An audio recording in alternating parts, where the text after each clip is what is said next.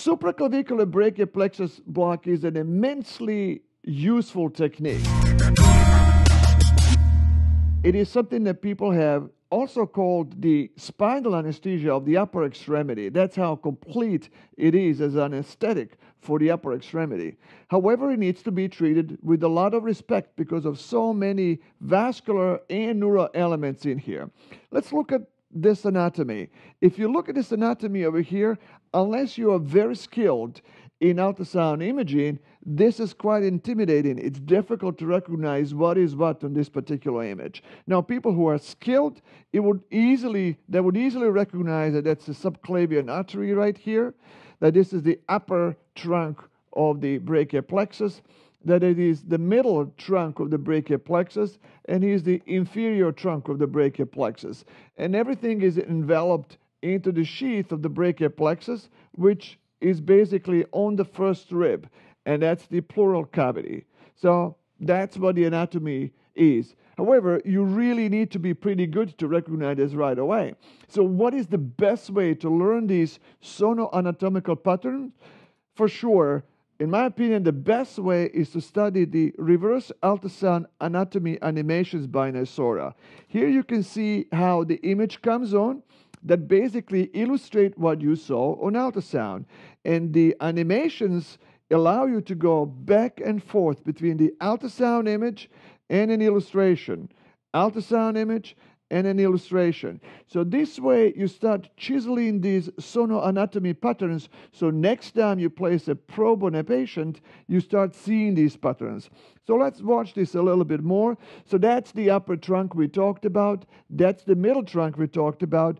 And that's the inferior trunk we talked about. Now, this is what I refer to. You must use color Doppler when you do this block, because you can always see vascular elements inside the plexus. This particular artery is a dorsal-scapular artery, and you really kind of have to avoid it when you go with your needle inside the brachial plexus sheath.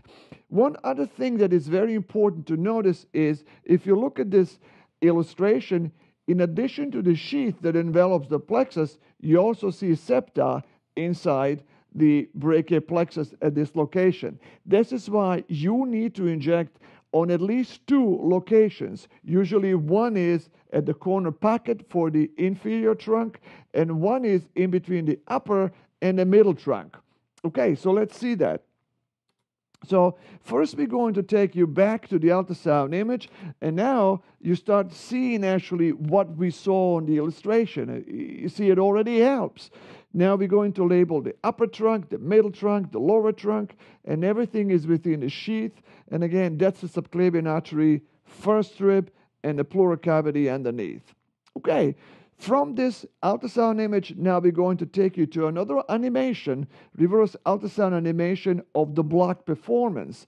And as I mentioned in the introduction, there are three important things or three steps to accomplish a supraclavicular brachial plexus block. The first step is to recognize that the entire structure of the brachial plexus is enveloped by a brachial plexus sheath. The second one is we must make two injections. One is for the lower trunk in the corner pocket, and one is in between the upper and the middle trunk. And let's do that now. So here's the needle that comes and negotiates its way through the cervical fascia into the brachial plexus sheath, and now we're guiding the needle into the corner pocket for the first injection of 10 milliliters of local anesthetic. Once we do that, we want to pull the needle back and again negotiate the needle's path in between the upper trunk and the middle trunk.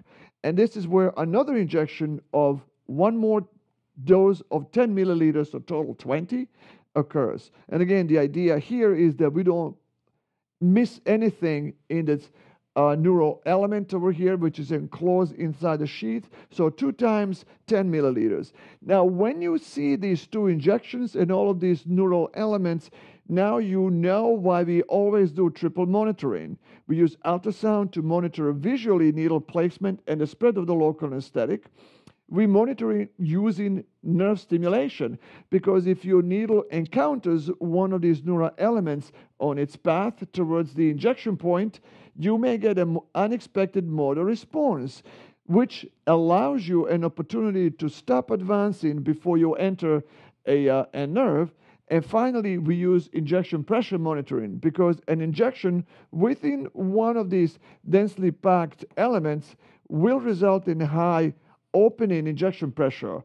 And as soon as you see the pressure rising, it gives you a chance to stop injecting before the injection into one of these neural elements occurs. And that was the supraclavicular brachial plexus block in 3 steps.